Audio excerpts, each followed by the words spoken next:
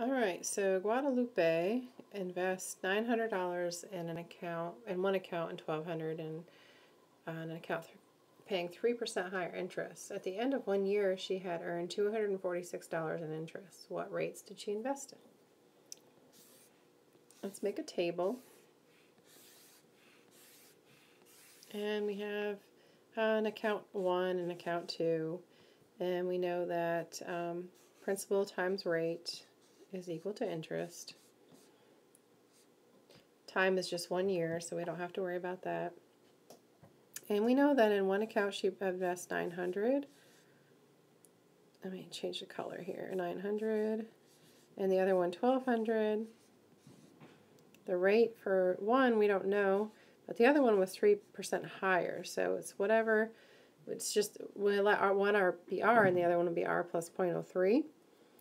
And if we multiply those together, we get the interest. So 900R and 1,200 times R plus 0.03.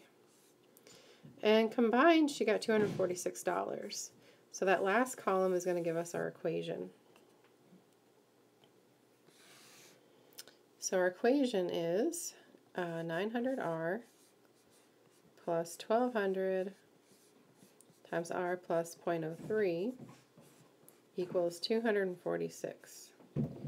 So that's 900R plus 1,200R plus 0.03 times 1,200.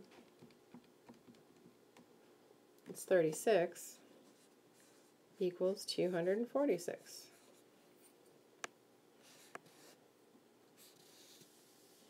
Let's make a little more space here. All right, combining the two R's, it's 2,100R plus 36 equals 246. Subtract the 36 over on both sides, and let's see, that was going to be 210, right? So 210 divided by 2,100 means that R is 0.01. So the percent of the one, we let R go to the one that she did $900 on. So the $900 one was 1% interest. And since the other one was 3% higher, that would be 4% higher, or 4%. So 1% and 4%.